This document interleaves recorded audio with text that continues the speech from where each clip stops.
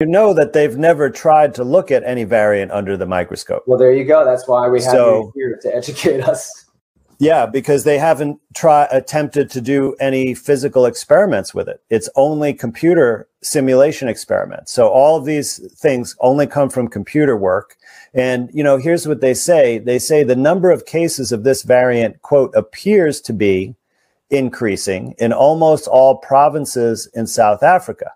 But, of course, they continue that there are no tests for it. But what they say is, current SARS-CoV-2 PCR diagnostics continue to detect this variant. Wow. And let me continue, and I'll explain what this means. Several labs have indicated that for one widely used PCR test, one of the 3 target genes is not detected. And this test can therefore be used as a marker for this variant. Okay, so here what they're saying is normally in the PCR protocol, there are 3 primers.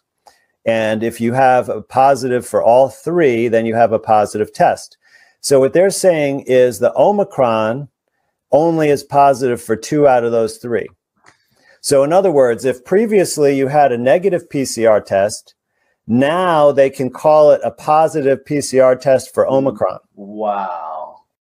So they essentially didn't have to create a new test. Wow. They just found a way to convert negative results to positive results and then say that it's this new thing. And then because they're increasing the cases, because by definition, they have to increase the cases because these would have been called negative before. Wow.